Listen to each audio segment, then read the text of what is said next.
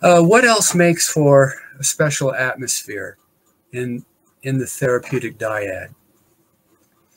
Well, it's the presence of the analyst, your presence.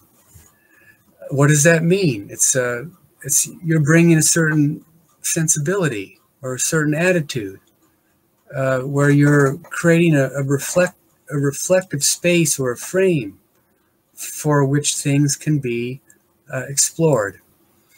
But before they can be explored, I mean, most people just don't come in and start talking about their most, deep, dark secrets and the most painful aspects of their life without feeling comfortable with you.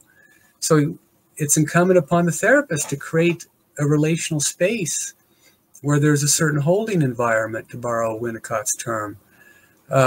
This psychic environment, this atmosphere that we create. This is sacred space, my consulting room. It's a space that cannot be replicated out in the real world.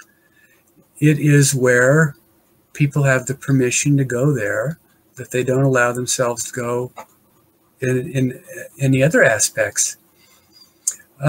So this psychic environment that we create, it's conducive for this non-intrusive, non-judgmental, exploration of one's internal world. This is what, once you model the way you work, the way your orientation toward life, your treatment philosophy, once this is laid out for a patient, then they can at least have some grounding of what to expect.